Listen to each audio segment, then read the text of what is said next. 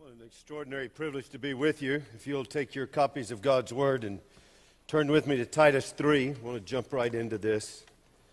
I've got my assignment from Rick and Mel, and it's this particular text of Scripture in the relationship of regeneration and full-orbed, fully embraced sanctification in which a sinner set free is fully and completely dependent upon God's grace, while fully and completely engaged in the discipline of grace, simply to quote the Apostle Paul, as was read earlier from Titus 2, 11 through 14. Titus chapter 3, if you'll look with me here in God's Word, we're going to look specifically at these opening verses down to verse 8. Remind them, obviously speaking of Titus's ministry to the believers and the churches in Crete where he had been sent. Remind them to be, now watch this list, of active witness and obedience that the gospel produces in a pagan world such as Crete. Remind them to be submissive to rulers and authorities, to be obedient, to be ready for every good work, to speak evil of no one, to avoid quarreling, to be gentle, and to show perfect courtesy toward all people. The construction there would simply be all kinds of people.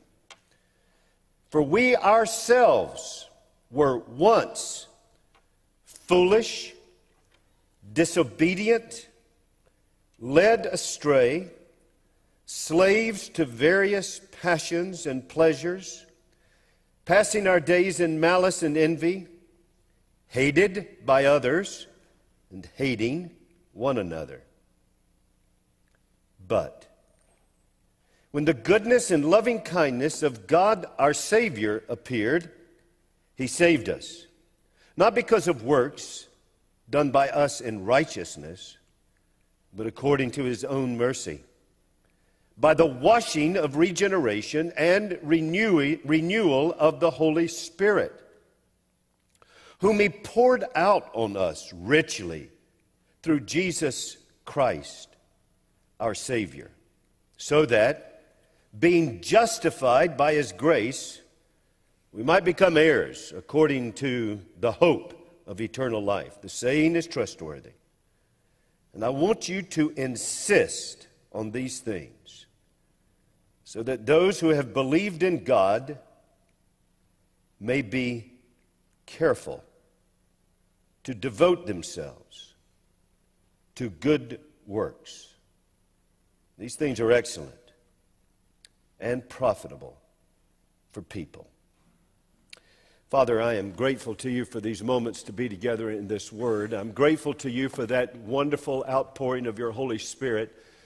And I am sure, Father, in a gathering like this, certainly most here know you, love you, serve you, been saved by grace alone, through faith alone, in Christ alone, and have known that glorious work of salvation by grace alone, through faith alone, in Christ alone, came with attendant blessings. You've given us a hunger for your word, and we confess it abates at time. You've given us a desire to love and serve Christ, knowing if we love Him, we would keep His commandments because He first loved us.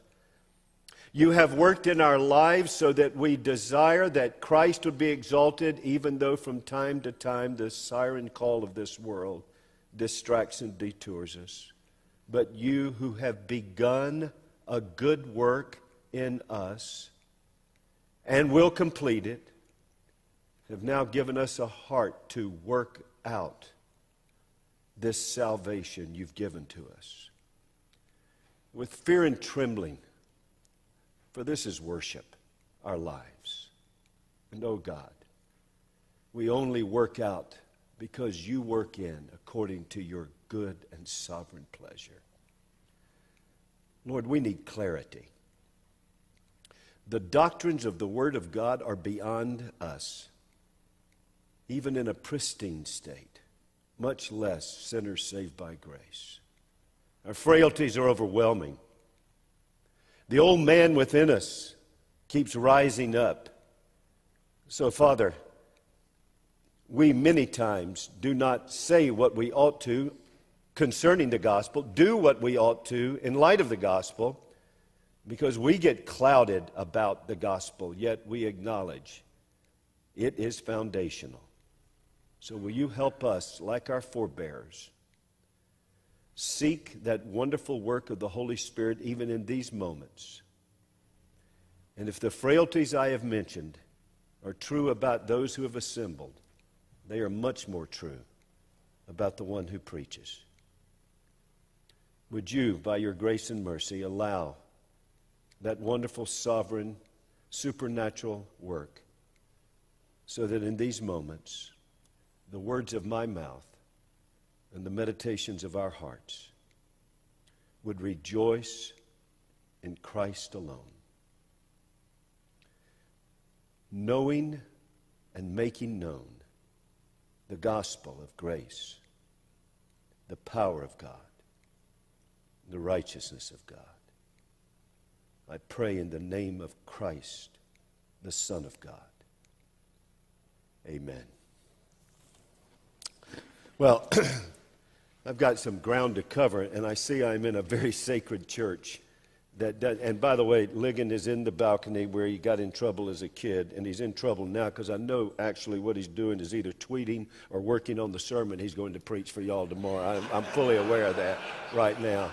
All of you up there can report on him to me afterwards. But I would suggest to you that we've got to get to this, and there's just some things that are on my heart. And I want to ask you to please keep your Bibles open or your copies of God's Word either open or booted up, whichever you do now. And keep them there because I want to work through this text with you. It's not so much a sermon, although it is sermonic. But I want to work through this text with you in light of this relationship of regeneration and sanctification. If I can build on just a few thoughts from what Rick and Mike have said. This is something that's very much upon our heart, and I'm grateful for my brothers. Let me just say very briefly, as was said, the Gospel Reformation Network is no political party, ecclesiastical or otherwise. It's just simply a collegiate, fraternal company of teaching elders who love the Lord, love the gospel, and sense that the ever-present battle before the church of avoiding the traps of libertinism and legalism has not diminished at all. And in fact, we sense at least, that in this wonderful era where many of our number have appropriately captured the gospel of saving grace from the perhaps past decades of infiltration, mostly the eras around legalism, that perhaps our philosophy of how to correct this, and therefore our theology, because methods always ultimately affect message, and therefore our theology perhaps can actually set up problems for our children in this church in the future. In other words, I simply think this. If you deal with the issues of legalism that perhaps would come out of the inappropriate dynamics of some aspects of fundamentalism. I want to be careful with my language here because I've got many of my brothers in that camp I love dearly.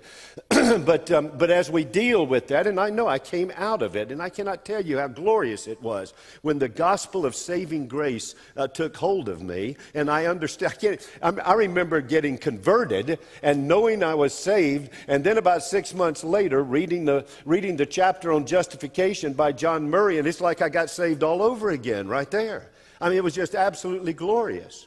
But I also am grateful that I came under the mentorship of a lot of men in the PCA and a couple of Reformed Baptist brethren who let me know that this glorious work of salvation by grace alone brought a grace that was never alone. And that while my works did not save me, nor merit my salvation, nor maintain God's ability to save me, they would infallibly be evident to some degree that if there's a true root of grace, there will be true fruit that shows grace. And you are not called to stay apart from that activity. On the contrary, that you are to engage in promoting what you are depending upon God to do in your life.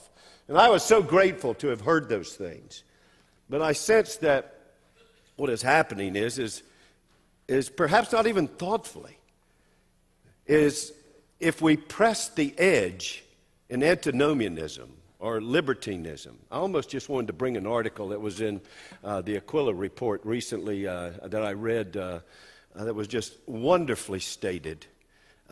Our mild antinomianism, where and this relates very much to what I'm preaching tonight, where one of the reasons that perhaps we don't deal with the issue of pursuing victories, I'm not talking about an aberrant victorious life movement, but victories over sin in this life, is because many of us don't understand that actually the work of salvation does empower you to say no to sin. And you can have victories before you get to eternity over sin in this life. And because of this, sometimes there's this defeatism concerning the Christian life and the pursuit of sanctification. And sometimes, therefore, as it moves forward, that the way to do this is we push the edge of look what I can say and do in my liberties in Christ, saved by grace, and not only affect negatively our witness many times, but also pushing the edge there, not realizing what's going to happen. Can I go ahead and tell you, I'm not a prophet nor the son of a prophet.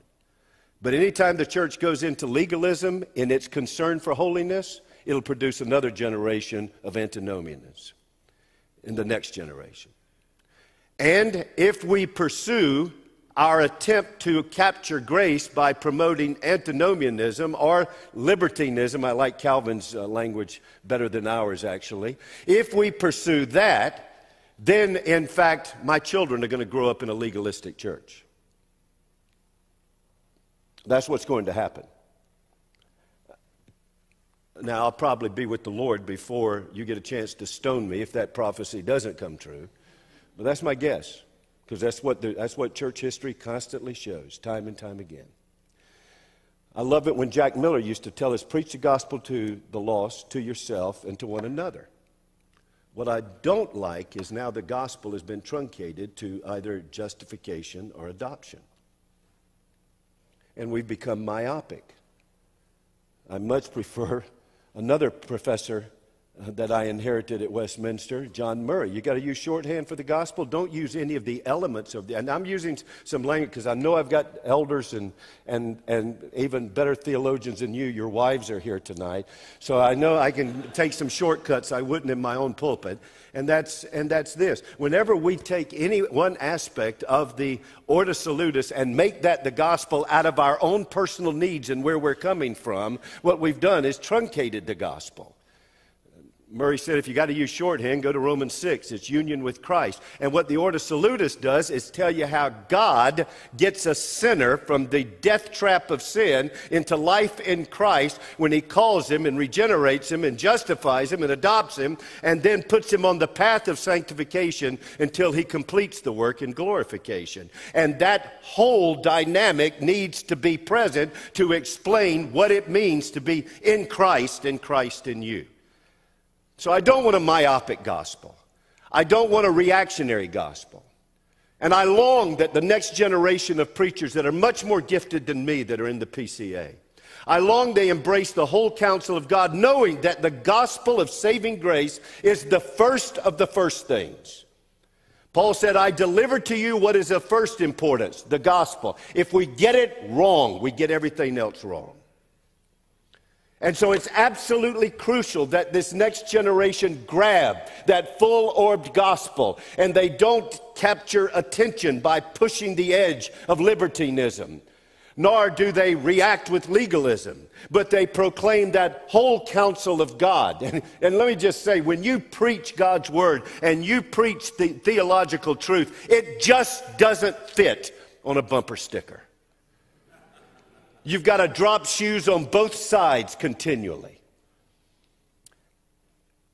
Nor would we have a generation who has to do therapy on themselves in the pulpit and it spills over to the pew. Because we think, well, I was a legalist, so that means everybody else, that has to be their problem too. No, there's a reason Jude and 1 John and Hebrews and 2 Peter are in there warning against antinomianism and libertinism. There's a reason it's there.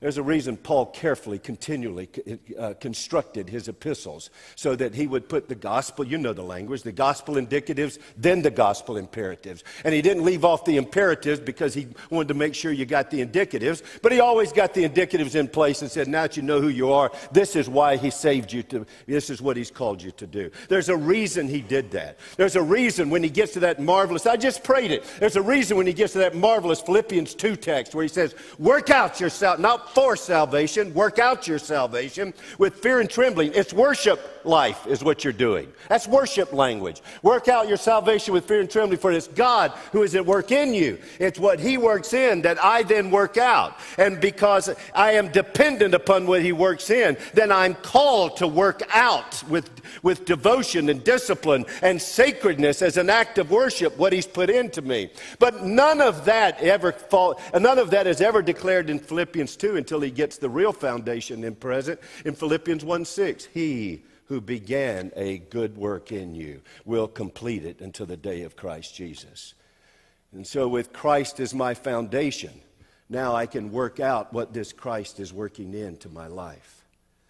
Well, those are just some burdens that I have on this. I don't want a truncated gospel where it's just justification, just sonship, or just sanctification that eventually would lead to legalism.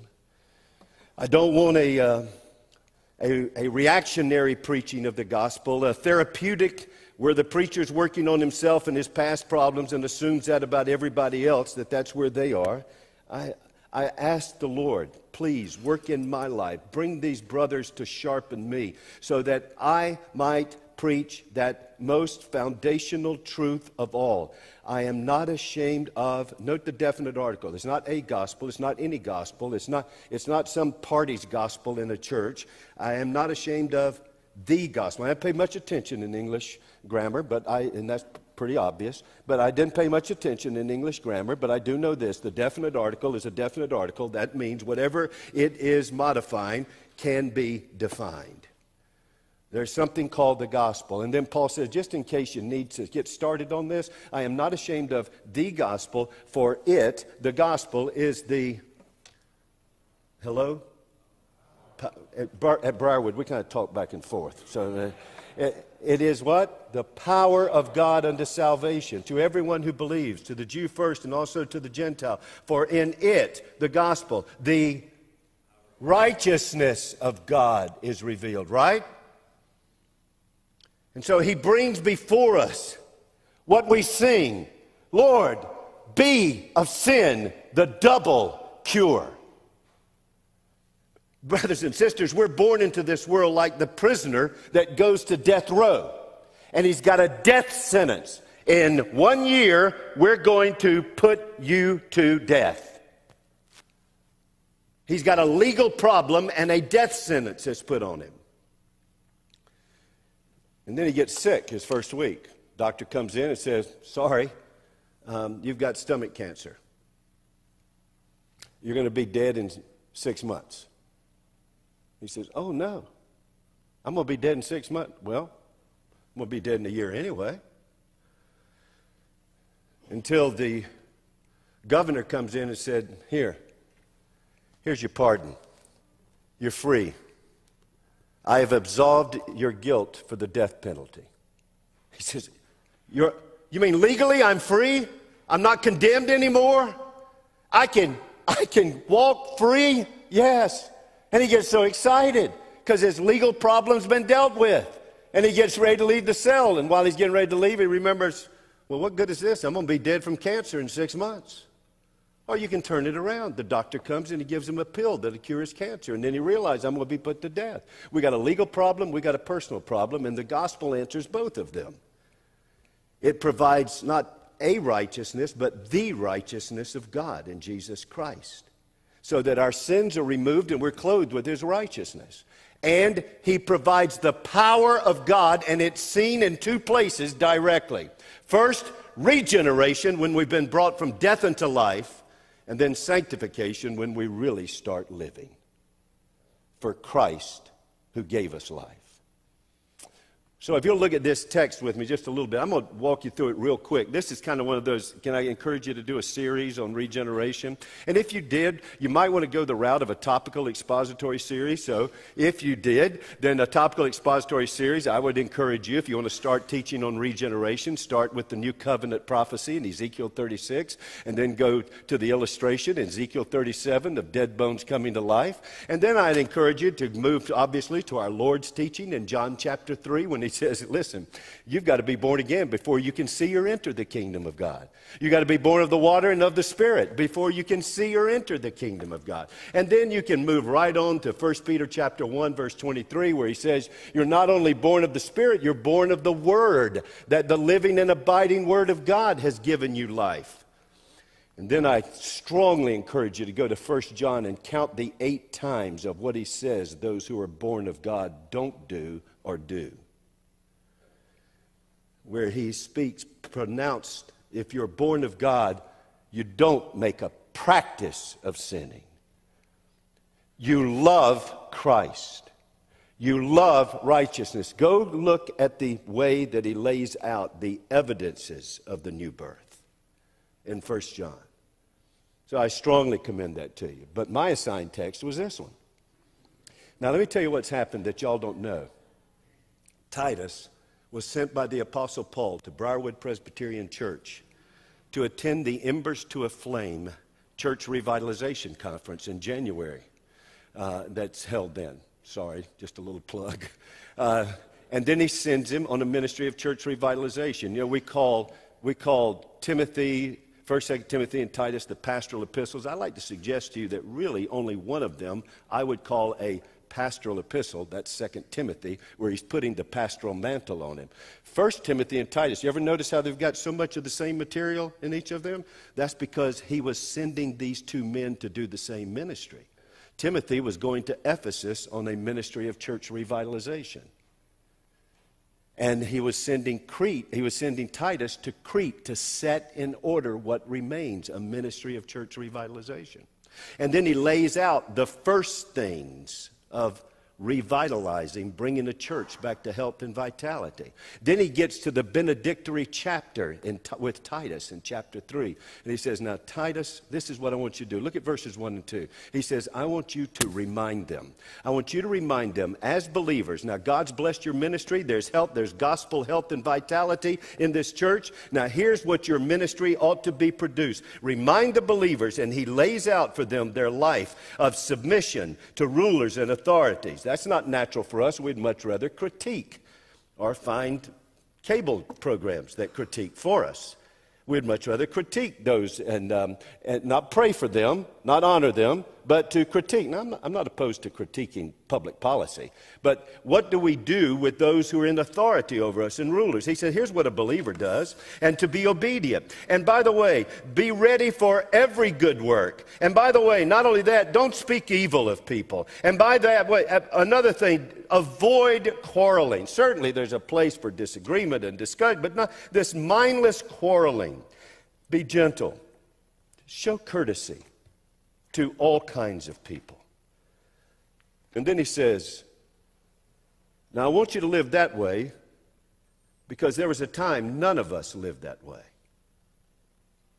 And you hear Paul's language where he does not think that when someone is saved that they are doomed to be the victims of indwelling sin the rest of their life.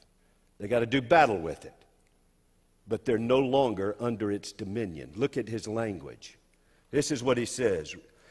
Call them to be that, for we ourselves were once foolish. But something's happened. We couldn't live that way that I've just said that we ought to be living. Here's the way we used to live. And has there ever been a better, it's not an exhaustive, but a better portrait of depravity? Where he says, here's what we were. We were we were foolish, disobedient, led astray, slaves to various passions and pleasures, passing our days in malice and envy, hated by others, hating one another. And then after he says, Titus, remind them of now that they've come to Christ and are being equipped in this church in Crete.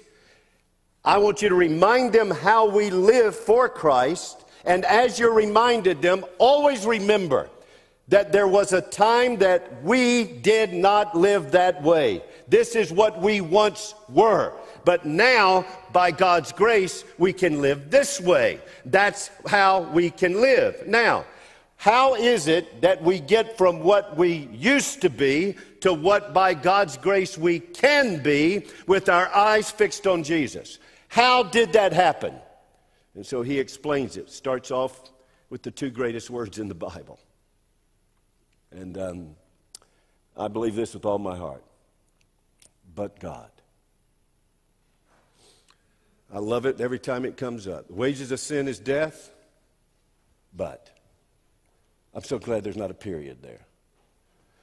You were dead in your trespasses and sins, but God, being rich in mercy. Well, here he is again. But, now notice what he says. Those two words, but God, but he adds two more words. Here's the pivot point in the text. But when the goodness and loving kindness of God our Savior appeared, what? There's your pivot. But God saved us. That's the pivot. Here's what, notice he doesn't say, here's what we once were, but we got a little coaching from the Lord. We found a good counselor. We found out that would be unproductive, or if my business wouldn't succeed if I continued that way of life. No, God did an intervening, supernatural, sovereign, saving, life-changing work. God saved us. You didn't save yourself. You didn't help God save you. God saved you. But God saved us. And just in case we missed it, Paul has a good way of repeating things. But God, he saved us, not because of works done by us in righteousness, but according to his own mercy, by the washing of regeneration and renewing of the Holy Spirit, whom he poured out on us richly through Jesus Christ our Lord, so that being justified by his grace, we might become heirs to the hope of eternal life. God saved us. Now, I want to answer very quickly, I want to answer some questions here from this text. This text says God did two things to change you. One, he justified you by his grace. Do you see that? Two, he regenerated you. The washing of regeneration and renewing of the Holy Spirit. Those are the two things he did. Power of God, righteousness of God. Those are the two things that God did for you. He intervened into your life. He saved you.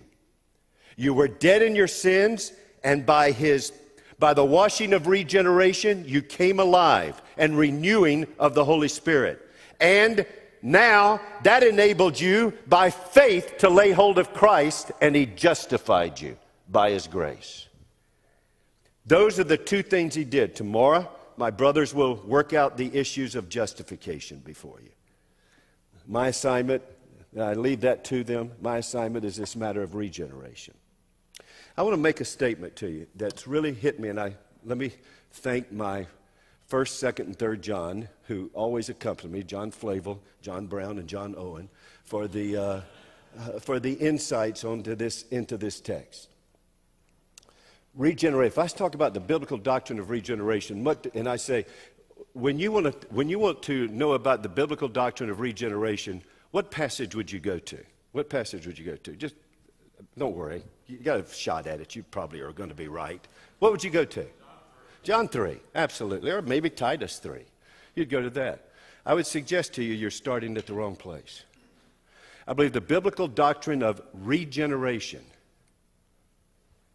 palingenesis in the original, that word is only used 2 times in your Bible. God's work of regeneration, that word is used 2 times. To understand its use here, you need to understand its use in the first place. Take your Bibles and go back with me to Matthew 19. Matthew 19. Unfortunately, every translator, it almost made it past the Geneva Bible. Every translator, I think, does us a little bit of a disservice because they go to interpretation more than translation, and I think they obscure this. So I want to share it with you. Matthew chapter 19, and you're well aware of the rich young ruler. And Jesus tells him, you've got to jettison all of the things that would hold on to you. And it's easier for a camel to go through the eye of a needle than for a rich man to enter the kingdom of God. Now look at verse 25. When the disciples heard this, they were greatly astonished, saying, who then can be saved? But Jesus looked at them and said, with man this is impossible. You cannot save yourself. So he blows up legalism, works salvation. You cannot save yourself. With man this is impossible, but with God all things are possible. Then Peter said in reply, see, rich young man, you told him to listen, we've left all to follow you. Now watch what Jesus says to him. See, we have left everything and followed you. What then will we have? Jesus said to them, truly I say to you, in the new world, palingenesis, the correct translation, I believe, should be, in the regeneration. In the regeneration, when the Son of Man will sit on his glorious throne, you who have followed me will also sit on 12 thrones, judging the 12 tribes of Israel. So what is God doing in regeneration? Get the large, big view. This creation, God is bringing forth into a new creation. He is bringing forth the regeneration where he rules and we will rule over it with him.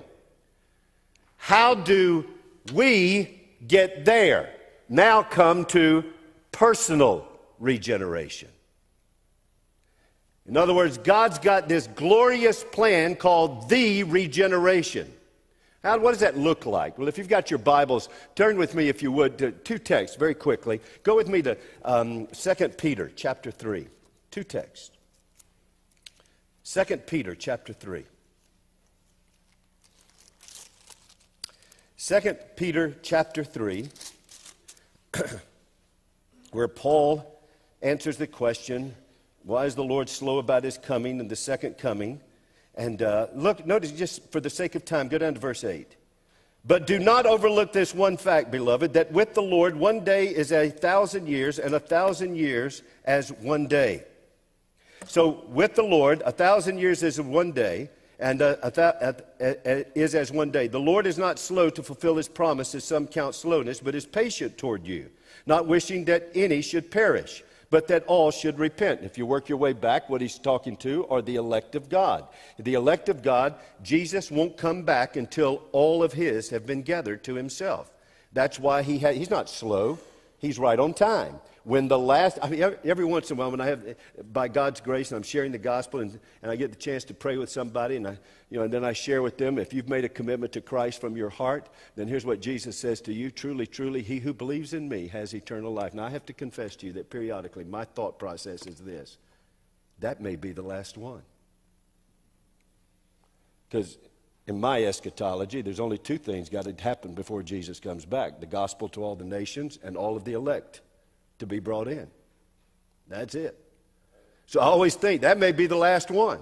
And when they've all been gathered in, then he comes. And when he comes, what will happen when he comes? But the day of the Lord will come like a thief, and the heavens will pass away with a roar, and the heavenly bodies will be burned up and dissolved, and the earth and the works that are done on it will be exposed. Since all these things are thus to be dissolved, what sort of people ought you to be in lives of holiness and godliness, waiting for and hastening the coming of the day of God, because of which the heavens will be set on fire and dissolved, and the heavenly bodies will melt as they burn. But according to his promise, we are waiting for the regeneration, the new heavens and a new earth in which righteousness will reign. In other words, what he's saying is this: when Christ comes back, all of this is going to be dissolved and burned up, and then he's going to unfurl a new heavens and a new earth. One other text. Go with me to Romans 8. Romans 8.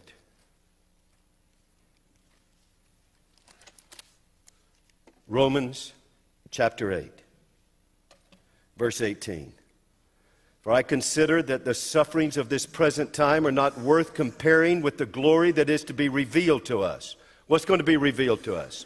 The creation waits with eager longing for the revealing of the sons of God. For the creation was subjected to futility, not willingly, but because of him who subjected it, in hope that the creation itself will be set free from its bondage to corruption and obtain the freedom of the glory of the children of God. For we know that the whole creation has been groaning together in the pains of childbirth until now. And not only the creation, but we ourselves who have the first fruits of the Spirit groan inwardly as we wait eagerly for adoption as sons, the redemption of our bodies. Now, what is he saying? He's saying you are in a creation and it is groaning. That's why Jesus says in Matthew chapter 24, he says, what are the signs? He said, it's like birth pains. This creation is groaning to give birth to the new creation. Why? It's not because everybody got together and said, oh, let's have divorces, let's have tsunamis, let's have volcanoes, let's have hurricanes, let's have all this. No, it wasn't subjected willingly.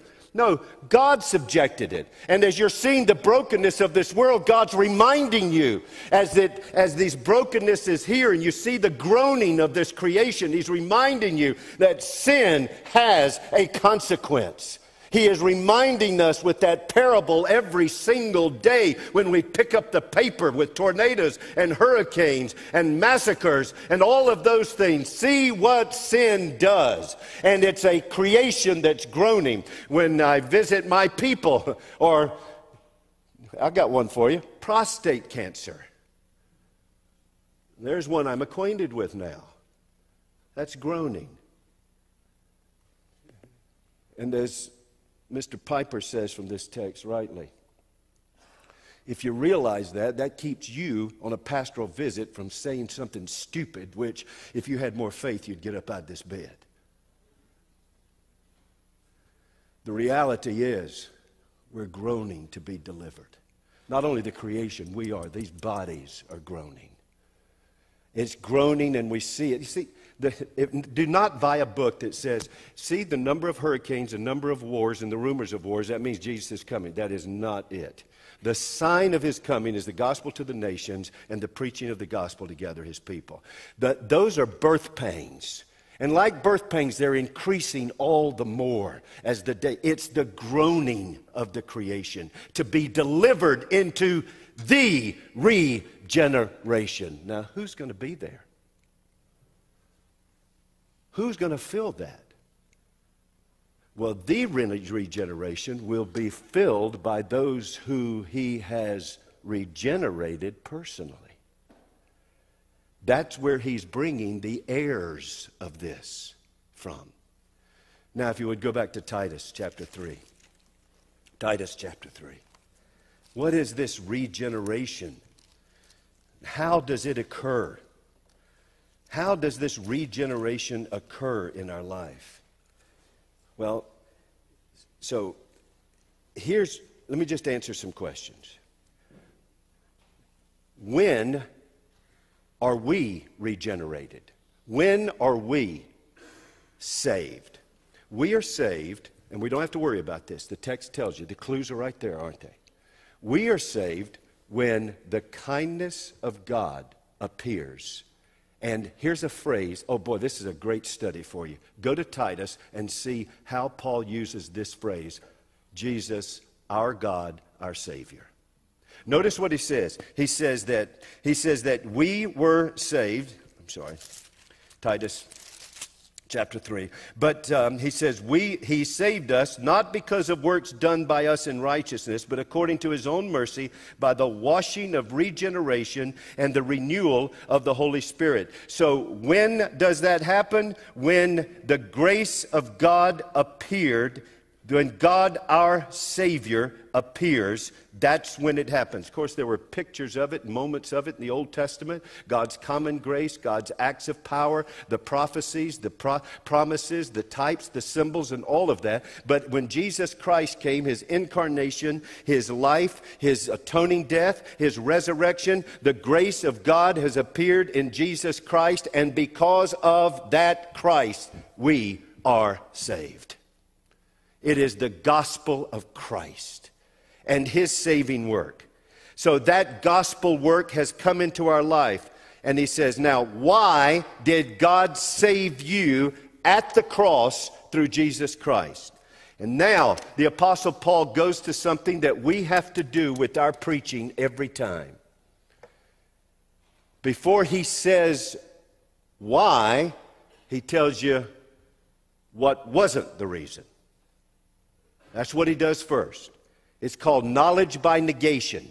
Here's what he says. Look at what he says. He saved us not because of works done by us in righteousness, but according to his mercy, according to his kindness, according to his philanthropia, God's love for sinners, sinful man. That's why he said, but before he says that, he says, not because of your works. Why? Because you, me, everybody in your pew, we have an automatic default program where no matter, even as saved, when God's grace comes into our life and God's blessed us, we believe somewhere we had a part in this. We were the reason. So he says, not by your works done in righteousness, which, by the way, are filthy rags anyway. But not by works done in righteousness. God did not save you because you wanted it or you earned it. Isn't it glorious? I needed the Lord, but didn't want him. And the Lord wanted me, but he didn't need me. And he saved me. Out of his philanthropia, out of his loving kindness, out of his mercy. And what did God have to do to accomplish that? His Son came into this world and paid a debt he didn't owe. For me, I had a debt I couldn't pay. And then that ascended victorious Son sent the Holy Spirit to take me from the tomb of sin to the triumph of life in Christ through the washing of regeneration. It's no accident that Paul's picking up on Jesus' language. The washing and renewal, the washing of regeneration and the renewal of the Holy Spirit. Just go back to what did Jesus say to Nicodemus? You must be born of the what? The water and the Spirit. So with all due respect to the 3/4 of the commentators, I do not believe, I wish I had more time to talk, I don't, but I do not believe that speaking of baptism, which symbolizes the blessings of the gospel, but it's not talking. Why would he say to Nicodemus, just, you know what you need? You need to be baptized. He probably had been baptized 7 times that day. Why would he tell a Pharisee another external washing would do it? The external washing never gets to the heart. But there is an internal washing that'll fly into all of the areas of life. It is the washing of the Word of God. Ezekiel 36, sprinkle clean with the water, declares it, and then exemplified in Ezekiel 37. See those dead bones? What do you want me to do? Can those bones live? Lord, you know. It doesn't look like it to me, but you know. Then preach the word. And the Spirit of God blew upon them, and bone came upon bone, and flesh upon flesh. In other words, what happened? They were raised up by the Word and the Spirit, just like you were. You were born of the Word and born of the Spirit. As God washed you from the inside out and renewed you by the Holy Spirit within your heart and in your life. That's what He did within you. Why? Not because of your works of righteousness, but because of His grace. See the 4 words? Grace, mercy, loving kindness. God's love for you because of what He has done for you. He saved you. Well, who did it? God did it. Pastor Harry, why did God do it? God did it for this reason. Now, there's a lot of reasons why God regenerated you. I think it's multifaceted.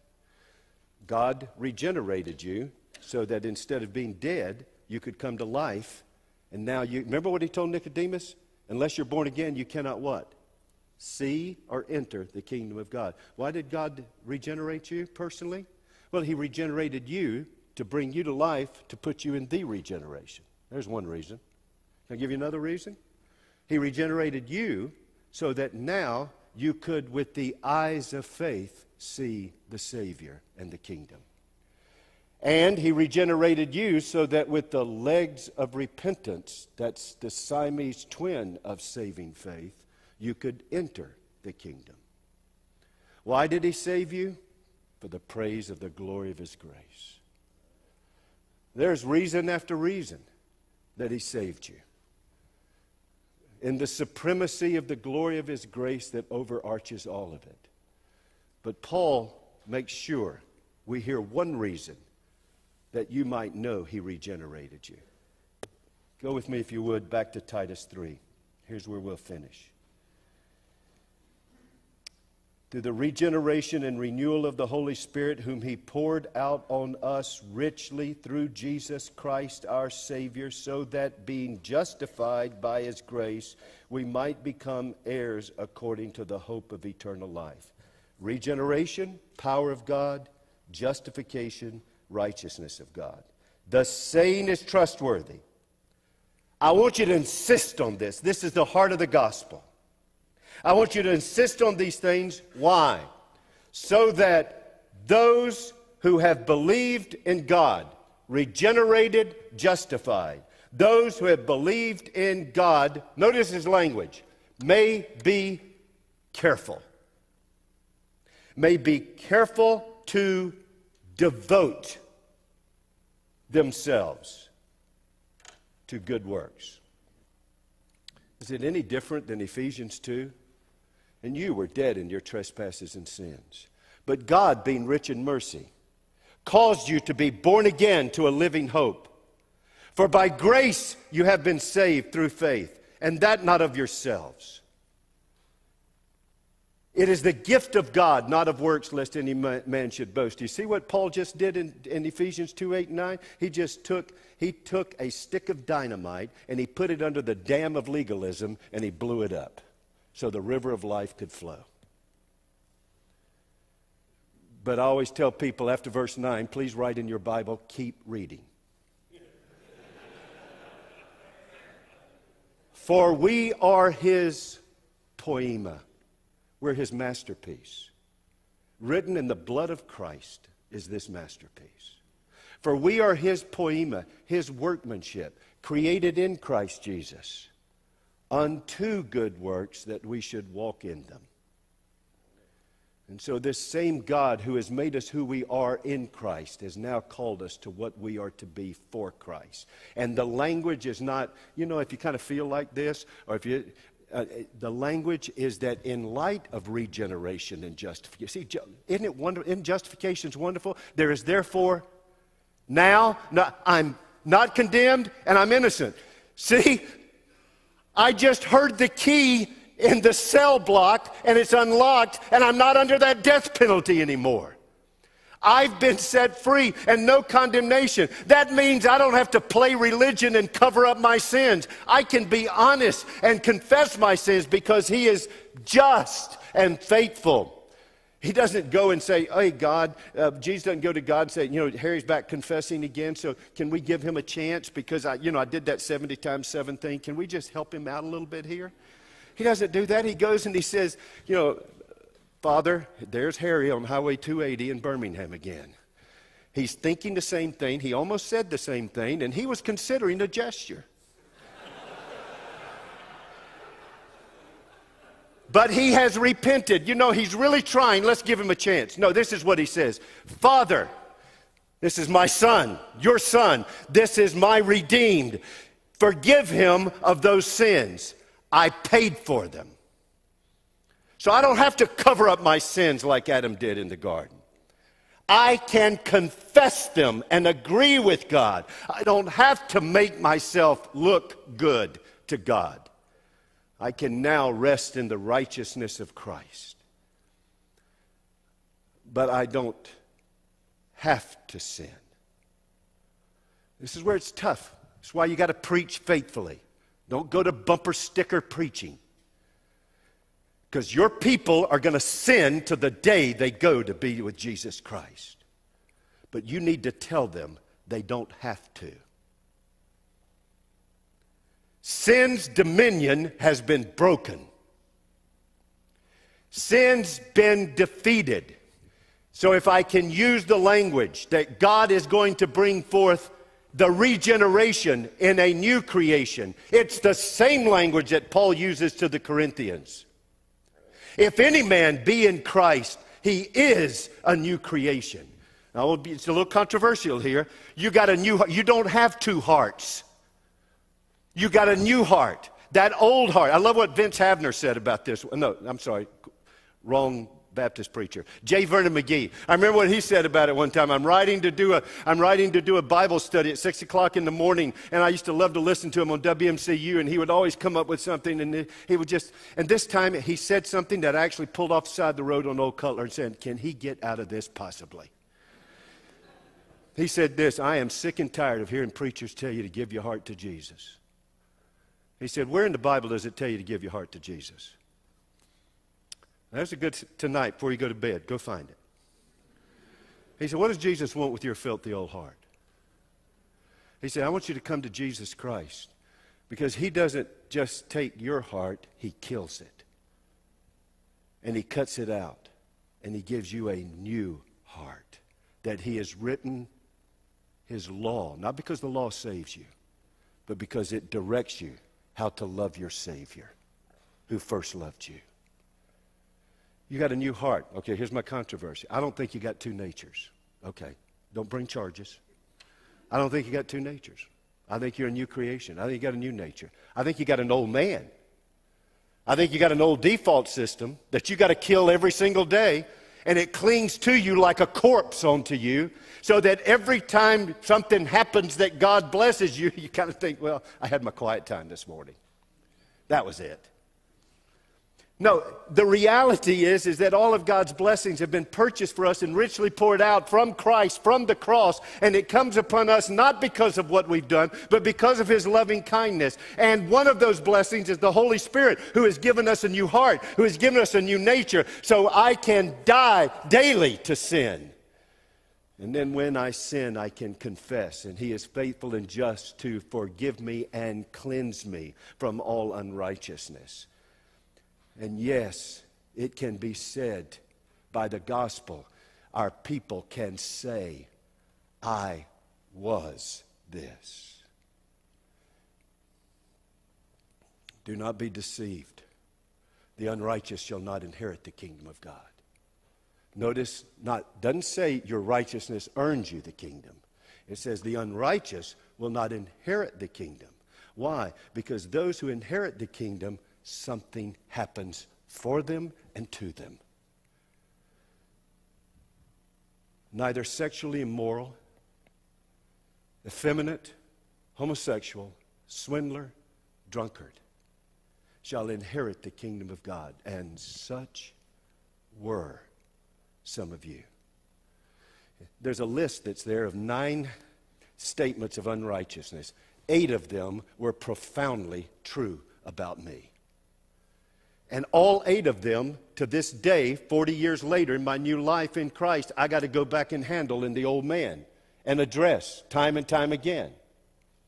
But I know by God's grace I am not the victim of sin in this world. The power of God is within me. And I can not only confess, I can turn from my sin. Well, I thank you for your patience. I just want simply to plead for this. When people get intentional about their sanctification, let's no longer from pulpits accuse them of legalism.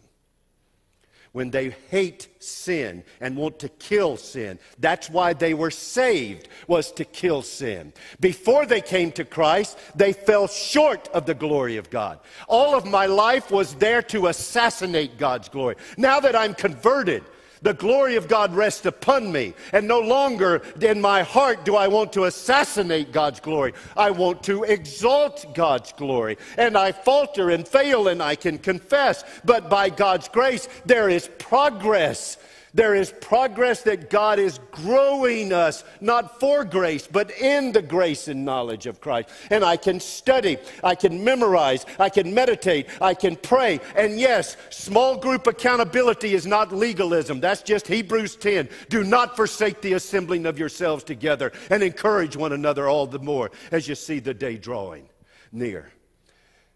And so instead of making fun of people, or ridiculing, or casting notions of, when I used to do that, I was a legalist. Well, that was your issue. But the means of grace embraced intentionally to kill sin and follow Christ is not legalism.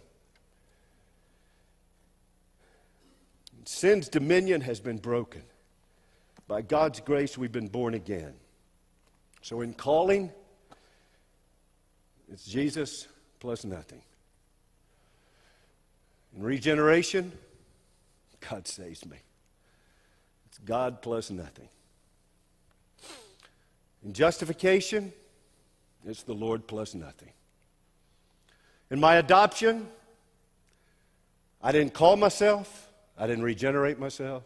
I didn't justify myself. God justified me. And I didn't adopt myself. Glorification, it's the Lord alone. In sanctification, God plus nothing is nothing. It's 100% God and 100% engagement. It's not 50-50. It's 100% dependence upon Him. The language I learned it under was everything in the Ordo Salutis is monergistic until sanctification, which is fully synergistic. You work out, not 50%, 100%. All of your heart and your life. Because it's God who works in, not 50%, but 100%.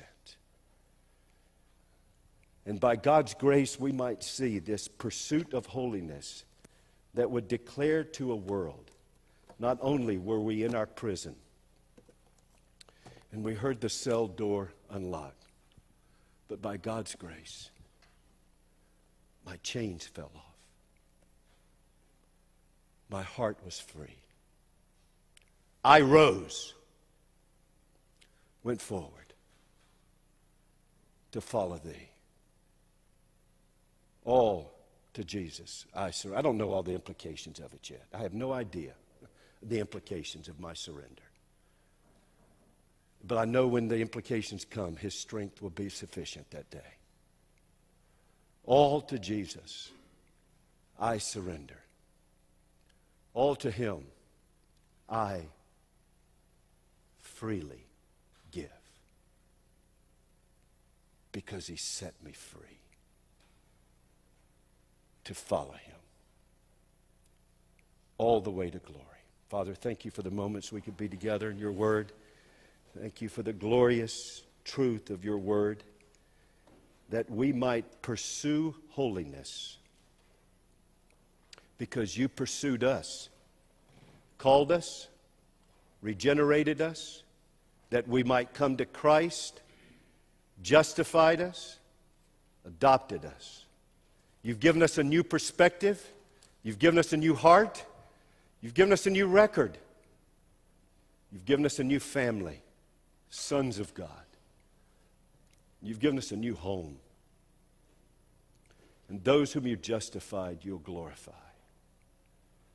And on the way, you've given us a new life that is lived by the power of the Son of God in us, so that we might say, I have been crucified with Christ.